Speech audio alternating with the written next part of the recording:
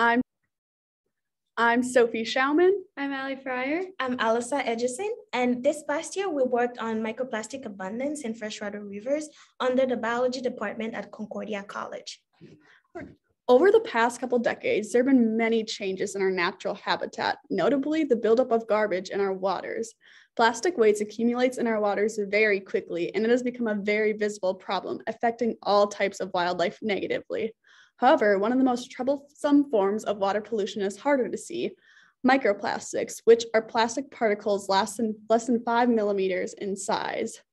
Microplastic fibers enter water via treatment plants or just any sort of waste that people throw in. They can break down over time or be entered directly, being less than 5 millimeters.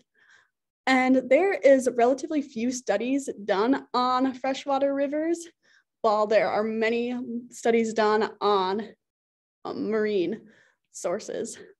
So further studies are necessary in rivers. This study aims to add more information to those limited amount of studies.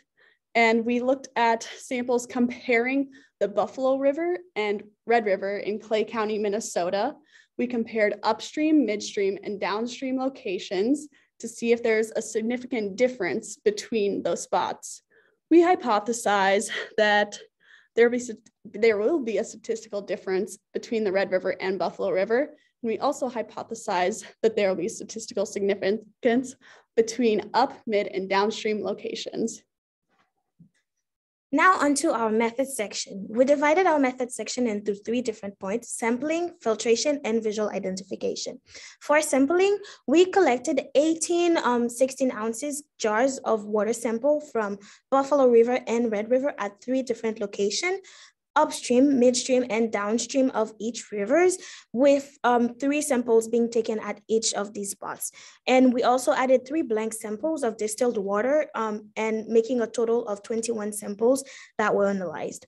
We then filtered our samples using a Buchner funnel system under a fume hood that was done to prevent contamination. And we filtered them through a filtering paper, which was then placed on a petri dish. Then for the third part, which was visual identification, we examined the samples under a dissecting microscope, and the microplastics were identified on the basic criteria of anthropogenic microplastic fragments and fibers. For our results, the top green graph shows the abundance between the 2 rivers. On the left is the Buffalo River, and on the right is the Red River. The bottom graph, the red one, shows the difference between the Red River at up, mid, and down. The yellow one shows the difference between microplastics in the Buffalo River at up, mid, and down. So we were able to find a significant difference between the Red and Buffalo River. The Buffalo River had a higher mean, and we hypothesized that one of that reasons could be is because it's a farming community and a relatively small population in Hawley. There was also a pattern seen between the rivers at up, mid, and down, but no significant difference.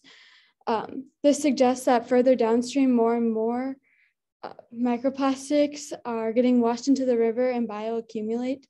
In order to confirm this conclusion, more data needs to be collected.